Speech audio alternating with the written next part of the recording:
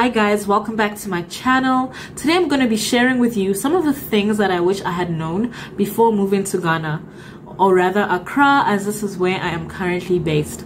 So I wish I had known some of these things that I'm going to mention.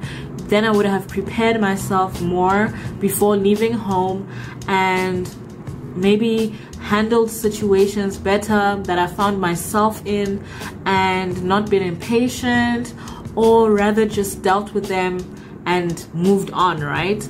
But actually I have moved on from some of these things, but I just wish I knew them beforehand, and you know, things could have gone smoother or more smoothly.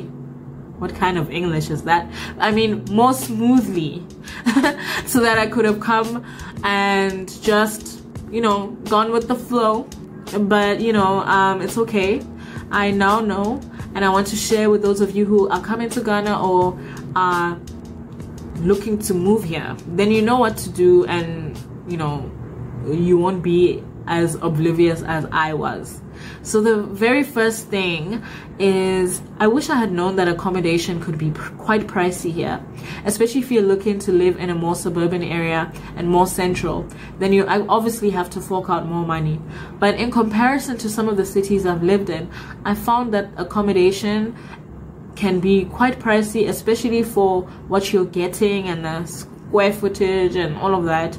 It is quite expensive. So just find yourself having to save beforehand, and know that you may also have to pay a year's rent, or even sometimes you can get a lenient landlord that will allow you to pay 6 months, because I didn't know this, and then I had to like look around, but I was lucky to have found a landlord that lets me pay month to month, as I'm currently doing, and not most people can be this lucky.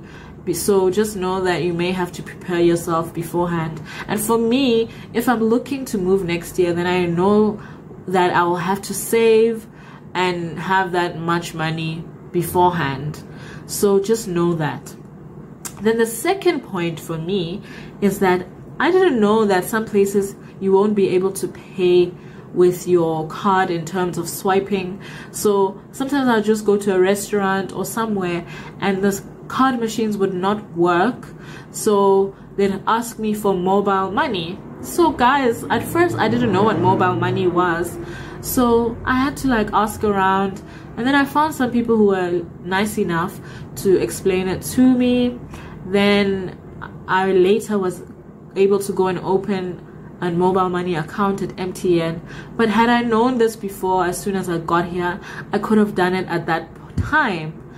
Unlike me having to have had a lot of embarrassing moments where I wasn't carrying cash and it looked like I didn't have money to pay the bill, or I'd have to now find an ATM or ask a friend to do it for me. But then I found out and I instantly did this, and my life has been so much easier. So now I'm able to just literally ask for a number and literally just give the person their money instantly. So yeah, just get this if you want to make your life easier in Ghana, because most people transact this way, and I must admit it's very easy, it's very convenient.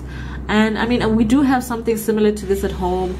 It's called e-wallet, but most people at home use their bank accounts to transact money, so it's not so common here, I feel, especially if it's like small amounts of money. So just be prepared for this. Number 3 for me is that I wasn't aware that there can be so much traffic here, and I guess I was living in a bubble beforehand, because I was living in one area and the places I would go to would literally be 5 minutes apart from each other. But now that I've moved to a new area, I have realized that going to one area to another, it may take you an hour sometimes. So just know that you may have to leave home earlier. And what I do when I know that I have to be somewhere at a certain time is I open up my Google Maps and check out for the red spots.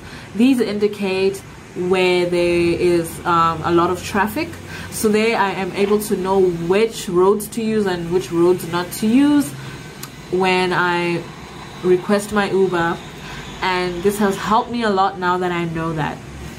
And number 4 for me is I wasn't aware that Ghanaians although very, very, very friendly, I wasn't aware that sometimes they can be quite reserved and taken aback if you say maybe if you try and start a conversation. It may be difficult sometimes because I feel like Ghanaians are a bit reserved in terms of people just don't go out just like speaking to each other randomly or trying to start a conversation.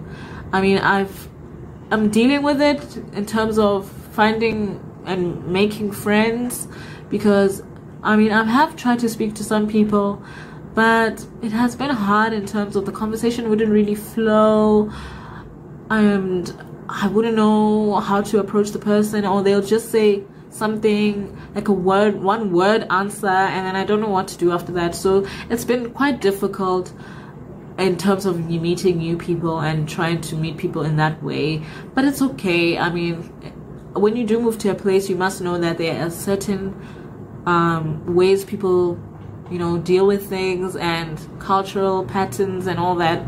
So it's okay. I'm learning, and in time I'll be able to meet more people. I mean, I do have 1 or 2 friends here, so it's not that bad, but you know, sometimes it would be nice to just meet other people and just interact with other kinds of people. So this has been my personal experience, and I'm just hoping that it will get better, especially when my friend comes and visits soon. Then we will be able to go out together. Maybe because I'm alone, it may look like I'm a creep or something. Maybe they feel like I'm weird approaching them or trying to talk to them, but you know, it's something that will pass, hopefully, by God's grace. But yeah, these are some of the things. Oh yeah, and the last point that I didn't want to mention is that don't be alarmed if you see tankers or maybe trucks in your neighborhood, especially in your residential area. I was quite shocked about this, that trucks and tankers move in residential areas. So sometimes when I'm on a road in my neighborhood, I'll be like, why is there such a big truck moving here? But I mean, that's not such an important point, but I just wanted to point out that don't be alarmed by seeing trucks and things in your neighborhood. For me, I live on a main road, so the noise is ghastly, but now I'm used to it. But at first I was like, why are there trucks moving constantly in a residential area? Is there no designated area for this? But I mean, it comes with the territory, so just know that this thing. Oh, and that wasn't my last point, by the way. I forgot. There is also something else that I wanted to add, that there are quite often some power outages, and so don't be shocked when this happens. Sometimes the lights will just go off without warning, sometimes the whole day, sometimes for a short time. So if you're looking for a place to stay, make sure that you find a place with a generator, or you either invest in one yourself if you want to have constant light, because then if the lights go off, then it can switch to generator. Yeah, just something that you should be aware of, that the lights do go off, and sometimes maybe you have food in the fridge, it could go off and things like that. So just prepare yourself for these kind of things. And yeah, that's my last point. I'm finally done. Sorry about that. But guys, please don't forget to subscribe and click that like button and comment below on some of the things you have experienced.